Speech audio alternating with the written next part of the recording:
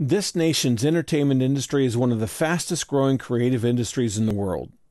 Its cinematic output routinely ranks in the top 5 of the most prolific film industries, often outranking the United States. In 2021, it produced 2,500 films, making it the second largest producer of films in the world, a rank it has often held in the last 12 years. What makes it even more remarkable is that this industry only started in the 1990s.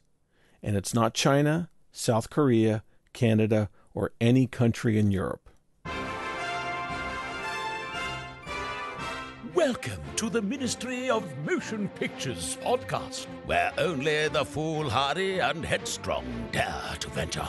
For within these humble halls you may find your heart stirred to join the ranks of a Christian film movement, to storm the world with God-glorifying media. But be forewarned, this undertaking will lead you down a perilous road of hardship and scorn. And so, if you're committed to pursue this life of woe, brave soul, I now leave you to your resolute guide, writer and director, Todd Schaefer.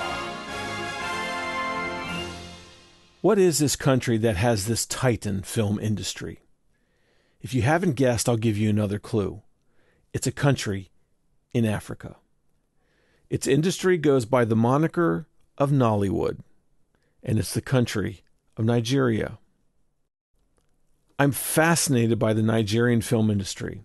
While their films do get knocked for their lack of production value, they have something Hollywood doesn't have. They make relatable films without Hollywood story models, and their films connect to very large audiences. For those of us who have grown up in Hollywood, if we can overlook the clunky craftsmanship, their films can be very refreshing. This is the first in a series of episodes that will focus on the Nigerian film industry. Now, you might be wondering why I think Christian filmmakers need to know about Nigerian cinema. Well, for starters, we're filmmakers. I love cinema. I love cinema history, I love film theory, and I love the cinema of other cultures. And when I find a cinematic culture that challenges the assumptions that are so deeply rooted in Hollywood's creative totalitarian rule, it excites me. And there's something in Nigerian filmmaking culture that better aligns as a model for us who've chosen to be part of this oddity that we call faith-based filmmaking. And I believe, and I could be totally out to lunch here, I believe that if Christian filmmakers spent less time trying to model ourselves after Hollywood and more time modeling ourselves after Nollywood, we would see a faith film revolution. And right now, we're living in a very unique time in cinema history where this could work. My guest today shares my fascination with Nollywood, but he's much more invested. He went to Lagos, Nigeria, and made a documentary about the Nigerian film industry. The name of the documentary is Welcome to Nollywood, and the filmmaker is Jamie Meltzer, who also teaches documentary filmmaking at Stanford University. And I hope this podcast encourages you to watch Welcome to Nollywood. It's a fascinating glimpse into this powerful grassroots industry. You'll find links to Welcome to Nollywood and some of Jamie's other works in the show notes of this episode. This is episode 52. I began by asking Jamie, how is it possible that Nigerian filmmakers were able to build an industry that could outrank the film industry in the United States to become the second most prolific film industry in the world? Yeah, and definitely like in terms of output, I mean, that's one of the most famous aspects of Nollywood is just the amazing amount of output, but also the level of engagement. Yes. So, how I found out about, the Nollywood industry. So this would have been around 2003, 2004. I had just finished a documentary that I had worked on for a long time, maybe 5 or 6 years, a feature documentary. So I was a little frustrated with, like, first of all, how long the process had taken me and sort of the limitations of like the indie filmmaking community in terms of funding, in terms of the timeline for getting funding and completing a film. And then I remember reading in the New York Times an article about this Nollywood industry, which at that time was probably, 10 years in past its like birth, and was just really kind of inspired and almost challenged by that industry, and sort of looking at it as potentially like a model for filmmaking practice beyond Nollywood, a Mm. model for my own filmmaking in some ways. Mm. Um, so uh, that was a big part of it, just sort of being excited by the fact that here's this homegrown industry, you know, made with like the tools that are available with digital and video filmmaking tools, which were fairly somewhat new then, you know, and definitely new in the context of making feature films with lower costs digital cameras. Mm-hmm. Um, so to me, part of the story kind of comes out of that. It's like Nollywood is an example of what can be accomplished when the tools of industry relative to filmmaking are like democratized. Mm-hmm. And you know, once those tools are more widely available, you know, people will take advantage of telling their own stories in their own ways. And you know, that obviously happens in the context of the US, but it was exciting to see that happening in the context of another um, you know, continent and another country, because um, you know, I've traveled around to different film festivals around the world, and just in the travels around my travels around the world in general, you know, usually you will see a certain dominance of the Hollywood industry worldwide, and it has a certain influence. So it's always exciting to discover a national cinema that has its own Yeah. ways of doing things that are not um, that are homegrown, that are not mimicking the Hollywood models, that are Right. creating and that are connecting to large audiences. Mm-hmm. Because there's been a long history, of course, of filmmaking in Africa. Um, but largely those films, let's say from the 60s and 70s and 80s, were playing more to international audiences and less to home audiences. Oh. So it was like more of an elite kind of practice. It wasn't really connecting with everyday people the way that Nollywood does. And I think that's one thing that's special about Nollywood, is it's not really, at this point, it's great, you know, now in 2022, that Nollywood films are available on Netflix and can be widely seen. But I think what was more important at the time was that they were connecting with the local audience, and that putting that Mm-hmm. local audience first. Yeah. Um, yeah, And that local audience is supporting that monstrous industry. yeah. And to me, it's also, you know, I would think I'd feel differently about it now, in terms of I would sort of question why am I the person to tell this story kind of like out of Africa? You know, like you know, at the time, you know, I really didn't have like a deep connection to Africa, and had been there, had traveled a little bit and done some filmmaking in South Africa, but really nothing beyond that. But I was drawn to this idea of a positive story out of Africa, a story of you know, a sort of David and Goliath kind of story of making films at against all odds, in a way, because it's very difficult to make films in Lagos, and in particular, you know, you don't have as you saw in the film, you know, sometimes it's as simple as just having regular power, you know, and Yeah. having that ability to sort of power the lights and power the Mm-hmm. machinery that makes films. Um, so the fact that, you know, these films and this huge film industry was like built almost out of nothing. I mean, to me, that was just a sort of an amazing, Mm-hmm. inspirational kind of story, that again, that I thought that um, audiences in the US and filmmakers in the US could really learn from and be inspired by too. Yeah, I agree. Because that's the other thing, is not only did the filmmakers, you know, make in Nollywood sort of build the industry to make films, but they also built the distribution Mm-hmm. mechanism. So I spent a lot of time in the film, or some time in the film, but a lot of time when I was there at these marketplaces where films are actually distributed and sold, and then they go out to like little stores and communities all throughout the country, but Right. they all start from this one marketplace. Mm. um, you know, where there's a lot of activity. It's a hive of activity of making DVDs and VCDs, where the format at the time. Um, and so that's kind of amazing, not to only invent the filmmaking practice, but to also invent the means to market and Yes. distribute, you know. But it's now dominated by streaming. I believe so. Yeah. The last time I was in Lagos was, I think, 2006, maybe even 2005. So a lot of my knowledge of Nollywood is, Yeah. more centered around that time frame. Hmm. Um, but I'm, still in touch with many of the filmmakers that are in the film, and definitely with the main director in the film, Izu Ojukwu. Hmm. And I know that, he's continued to work. His, work is on Netflix. He's had films at, major festivals like Berlin and Toronto International, the best film Hmm. festivals in the world.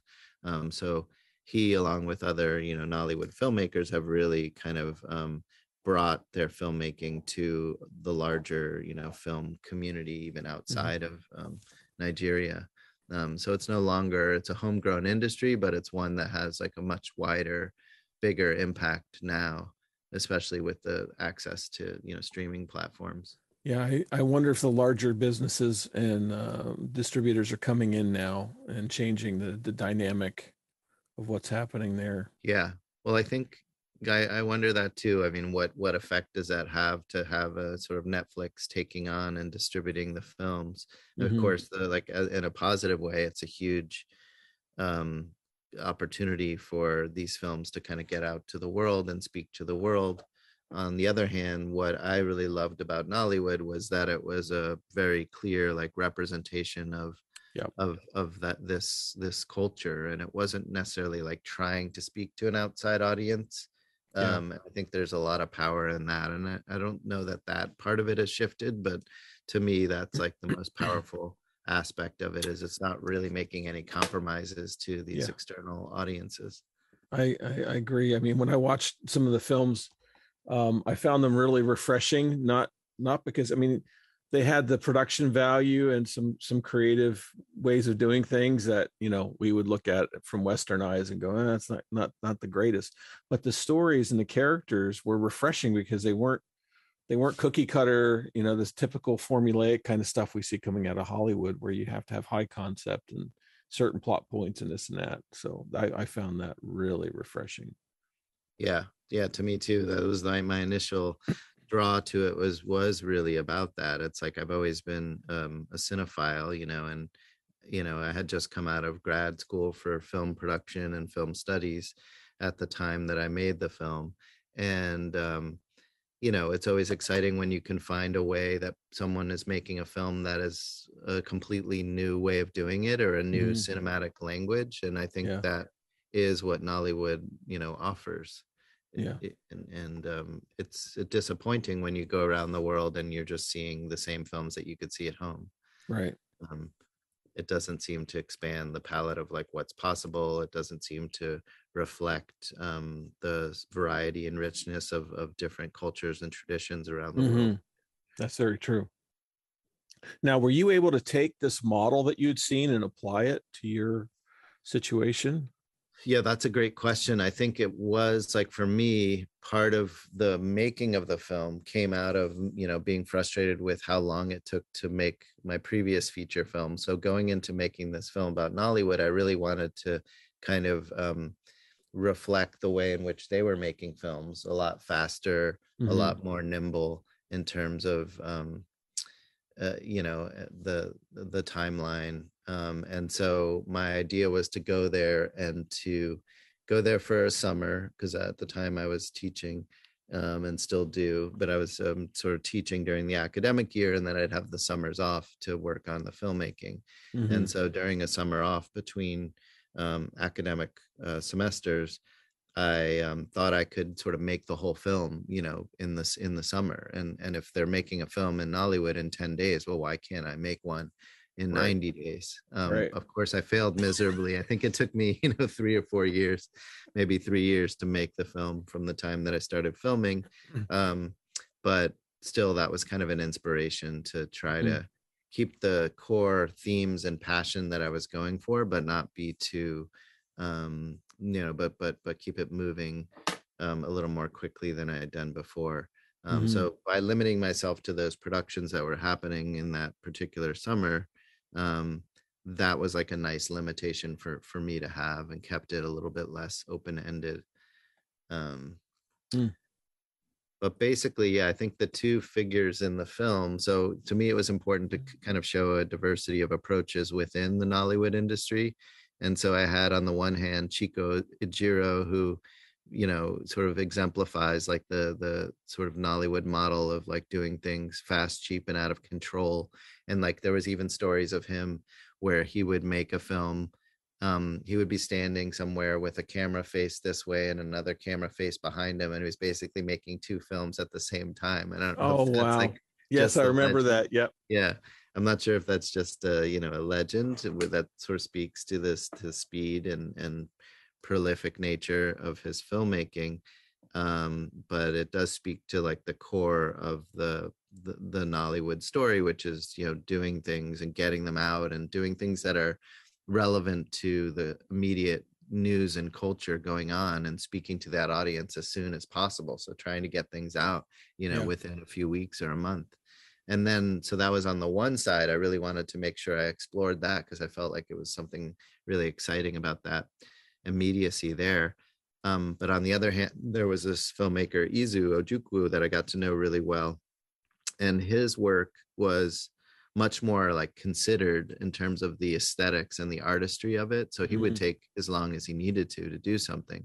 Right. Um, and so he would take many months and sometimes years. Sometimes it takes him many, many years to release a film, and he'll work on it and marinate it in it and like work on the editing process of it, and just create these really massive, like epic films. Some of them like really big in scale and sort of a lot of extras and historical stories, Right. period stories. So he wasn't really bound by that idea of Nollywood as just being this immediate thing. I think he was interested in like raising, from his point of view, like the artistry, the cinematography, the power of the narratives, but still telling stories that were important to the culture, and exploring histories that other people weren't exploring, even controversial histories of war, etc. And he's even done some historical epics. His most recent film, Amina, is about a sort of like almost like a warrior princess kind of story, set. I don't remember the exact era, but it's a historical epic, um, set in the past in the 16th century.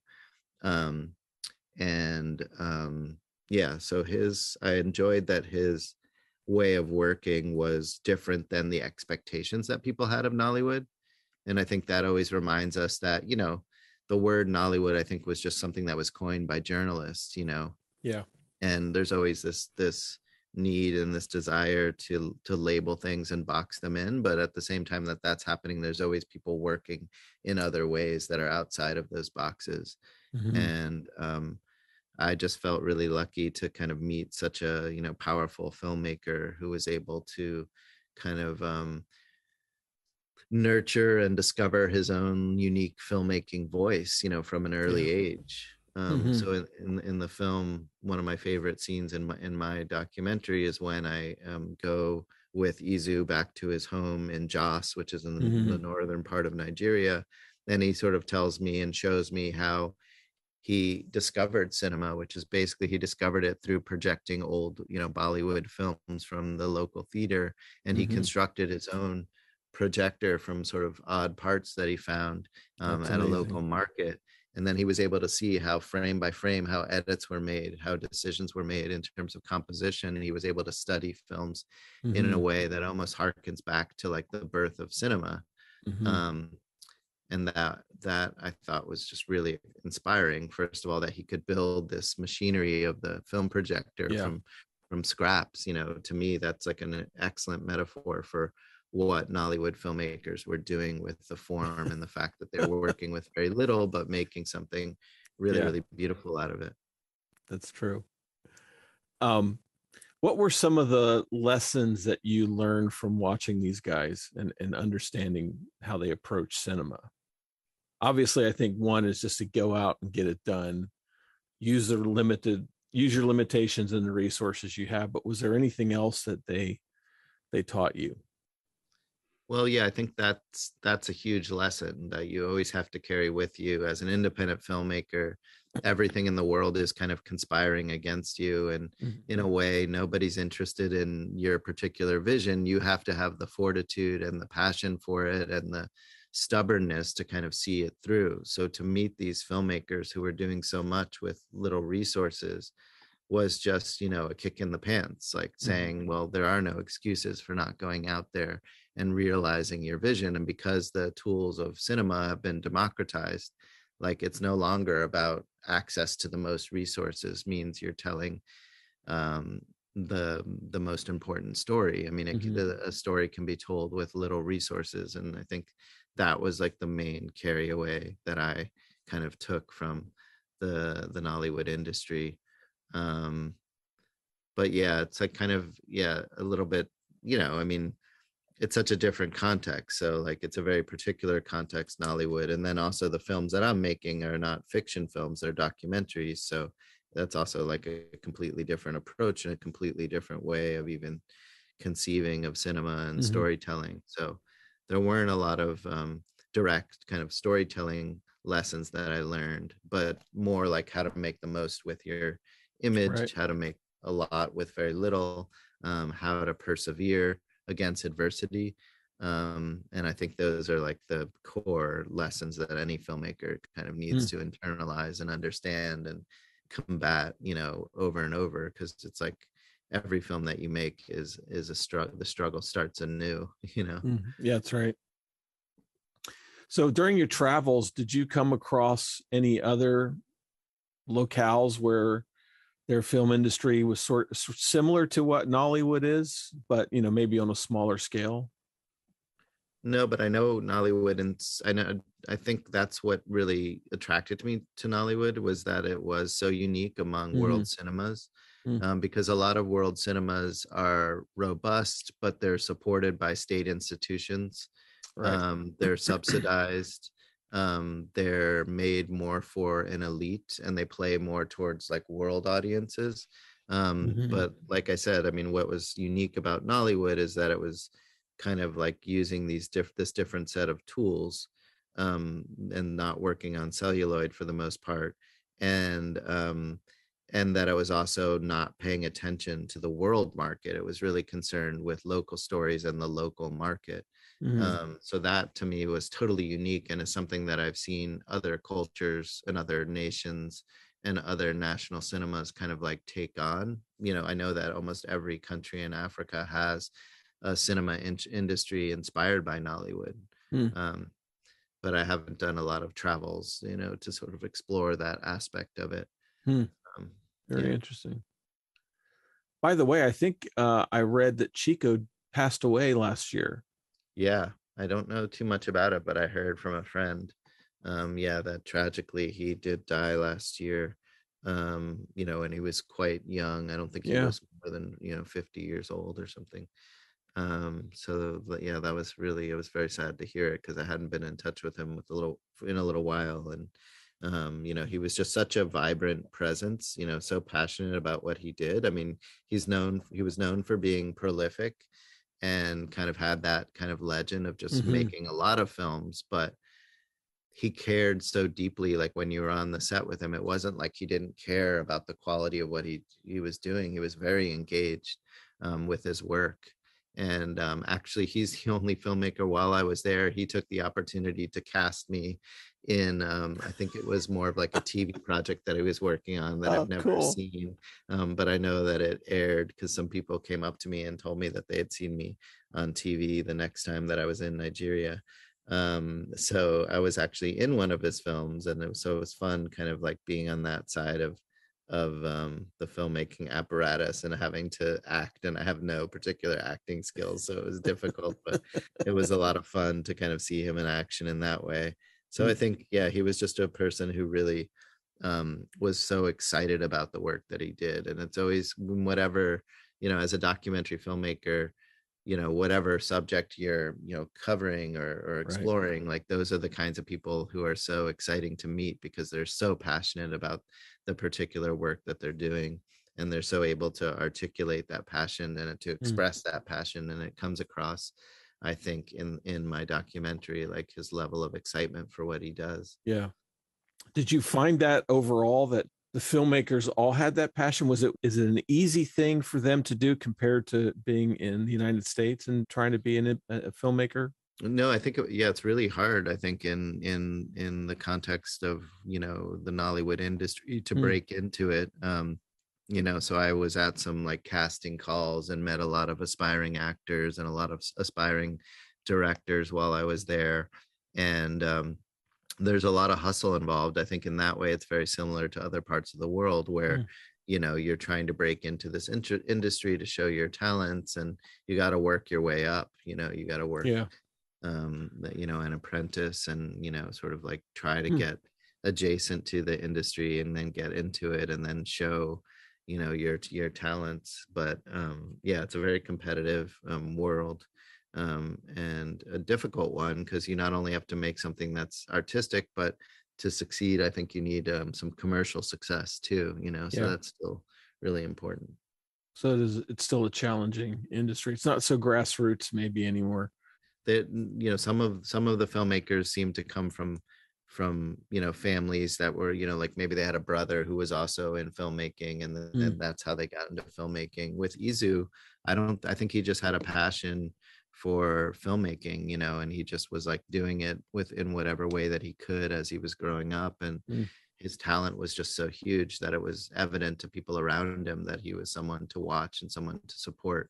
So some of the folks seem to have like connections to the industry, but I think a lot of people just had talent and like a drive to show their talent and mm, get hired in whatever yeah. way they could. So I guess the way they would finance films was a pretty standard way of raising money.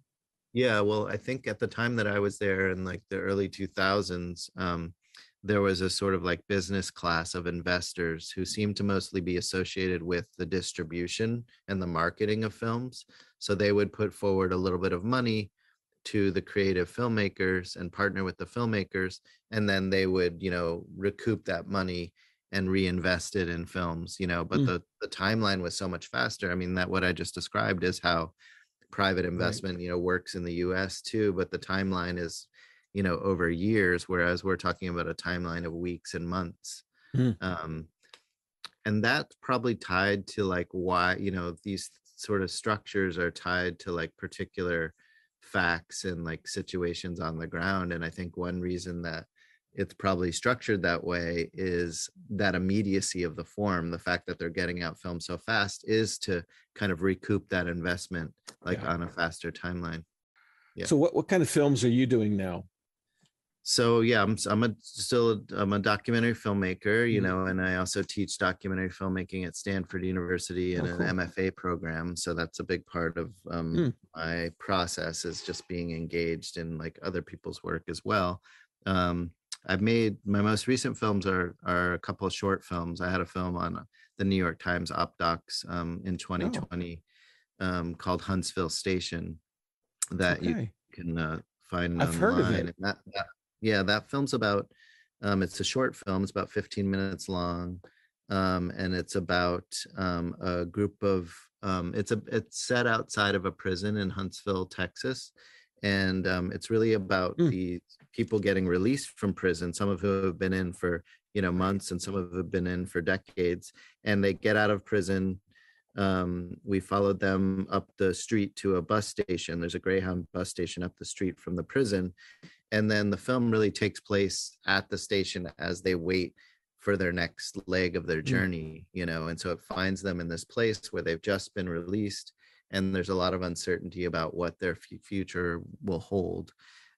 So it's kind of a quiet, like almost meditative, like film about possibilities, and also about the criminal justice system and its like kind of failings.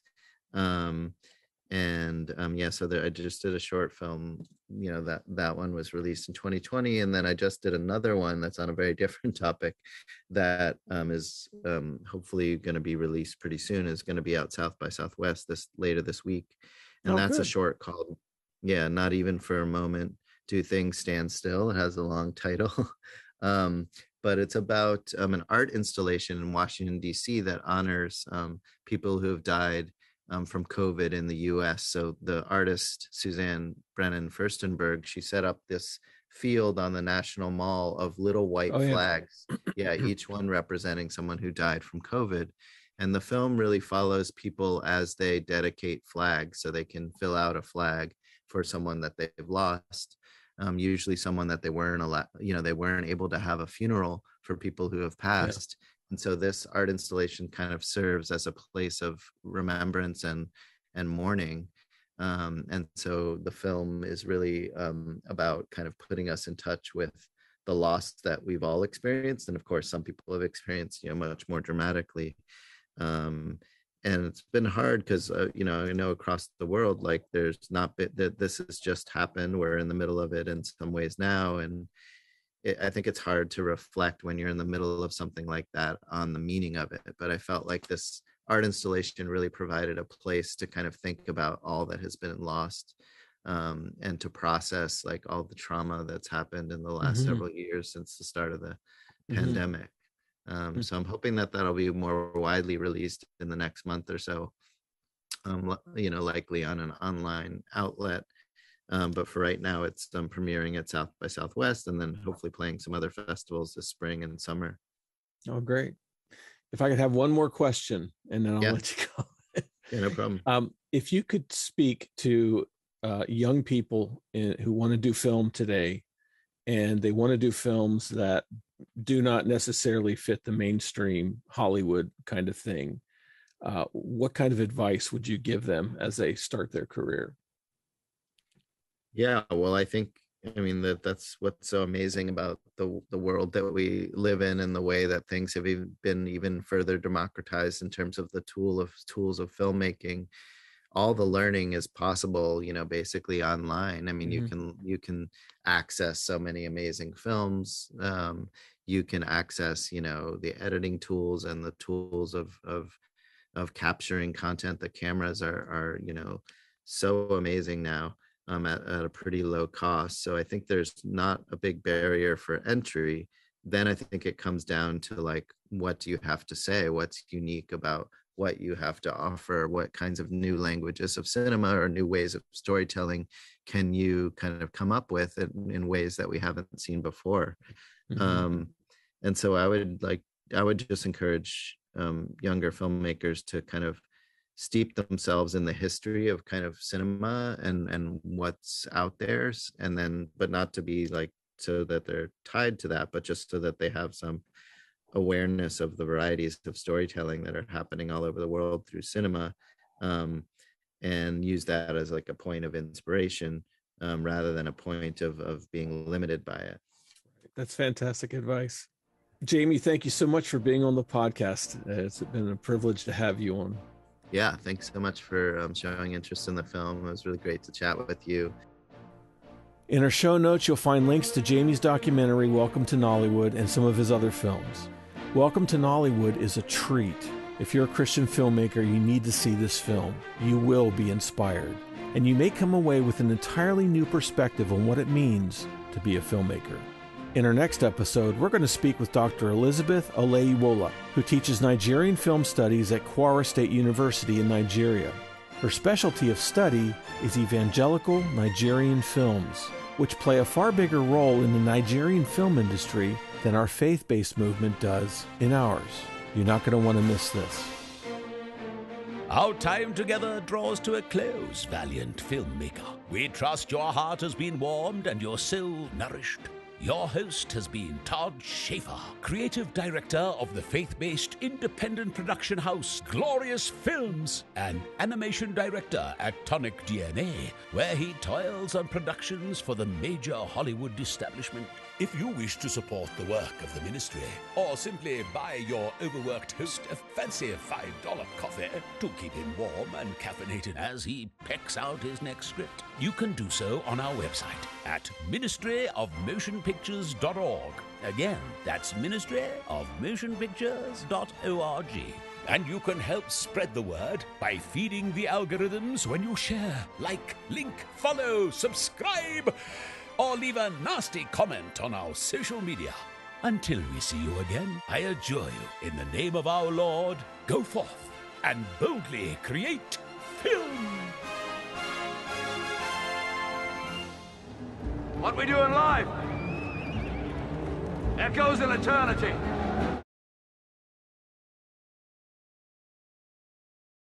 You're listening to the podcast of the Ministry of Motion Pictures. This is the Ministry of Motion Pictures podcast, advancing the art of Christian film.